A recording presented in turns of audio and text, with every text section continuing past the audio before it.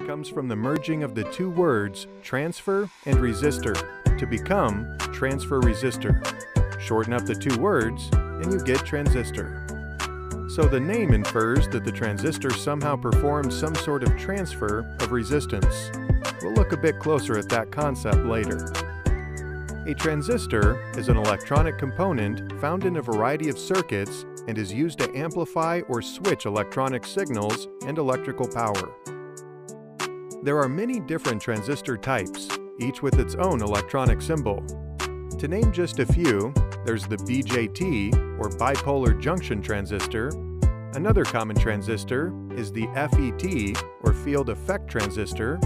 There's also the UJT, or unijunction transistor. A transistor is a semiconductor device. Okay, so what is a semiconductor? Well, in simple terms, a semiconductor is not a good conductor, but neither is it a good insulator. It is somewhere in between. Everybody has heard of Silicon Valley.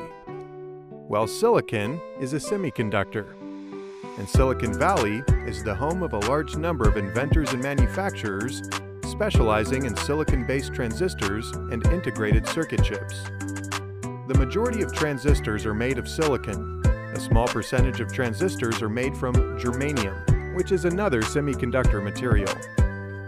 A basic transistor consists of 3 chunks, or pieces of silicon sandwiched together. As mentioned earlier, there are many different types of transistors. In this video, we'll focus on the bipolar junction transistor, which is probably the most common. A good question to ask now is, what do the letters N and P mean? The first stage of making a transistor is the process of changing the semiconductor conducting properties by introducing impurities into its structure. This conduction change process is referred to as doping. Simply stated, a P slice of the sandwich is more positive, and an N slice of the sandwich is more negative because of doping. Okay. Now we know a transistor is basically a sandwich made of 3 chunks of a semiconductor material doped to make the P chunks more positive and the N chunks more negative. Let's take a closer look at a bipolar junction transistor. There are 2 types of BJTs. They are given names based on the doping content of the semiconductor chunks in each. One is called an NPN, and the other is called a PNP. Each has its own electronic symbol. There is a terminal connected to each chunk of the sandwich, and each terminal is given a name.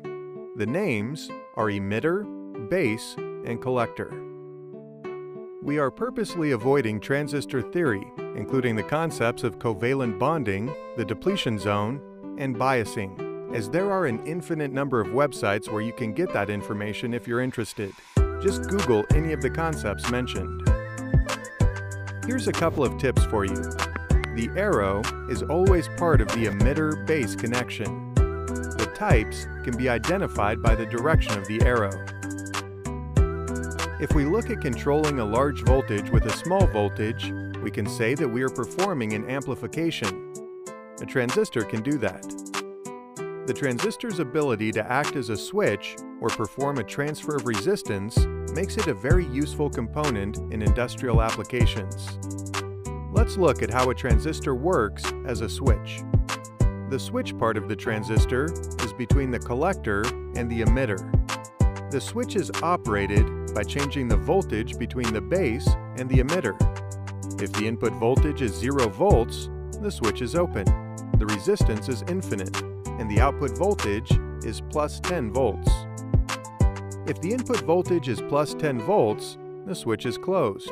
The resistance is 0, and the output voltage is 0 volts.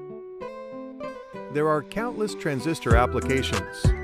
One application that had a huge impact was the invention of the transistor radio. Before the advent of transistors, radios were large, bulky pieces of furniture filled with vacuum tubes, providing the required audio amplification. After the invention of the transistor, audio signals could now be performed by tiny transistors. So, the transistor radio became portable and quite small. Transistors are used in industry as well. For example, traditional limit switches are being replaced with active proximity sensors. The output of an active proximity sensor is a transistor switch. With no moving parts and nothing to wear out or break down, the active proximity switch is the hands-down winner over a mechanical limit switch. Incorporating transistors into PLC output modules is another example of where transistors are used in the industry. PLC output modules are now built with transistor output circuits.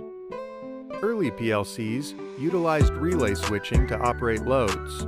Instead of operating a relay, a PLC module can control the output device with a transistor switch. Again, no moving parts, better reliability, and a definite advantage in switching speed.